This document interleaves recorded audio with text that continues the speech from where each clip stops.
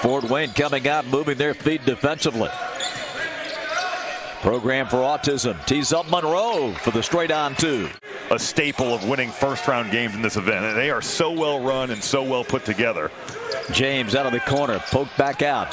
Olujobi will try it and connects. He's going to be making plays all day long here, and right there just finding that offensive rebound and letting it fly from 15.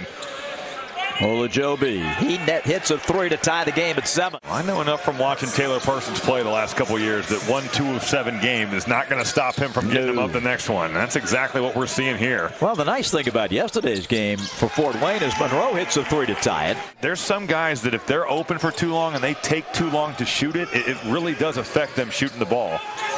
Nice move inside by Olujobi.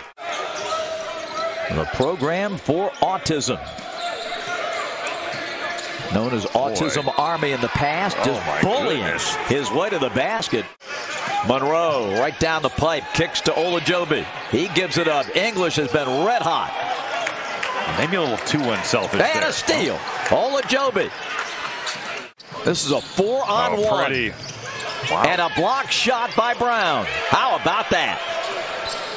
Meanwhile, 2-on-1 at the other end. Monroe goes in to lay it home. Has stifled the program for autism. They're just 1 of 6 from the field here since halftime.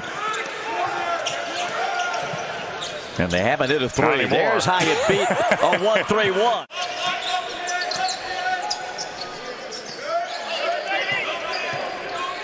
Olujobi powers in, scores. Count the basket on a foul on Jaron Lewis. We've seen him put guys in the basket multiple times tonight. He gets pushed off the block initially, but he just moves defenders. He rolls on you, and he's right there at the rim. Crowd continues to build for the nightcap.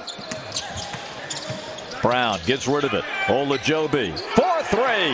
What a pass from Jacobin Brown. To the Elam ending. English. He'll take that shot. Armand, nice pass inside. Olujobi lays it in. Brown hit that big 3 to give him the lead a moment ago. Oh, what a pass. Olujobi. Unbelievable look. Jacobin Brown just with a lefty.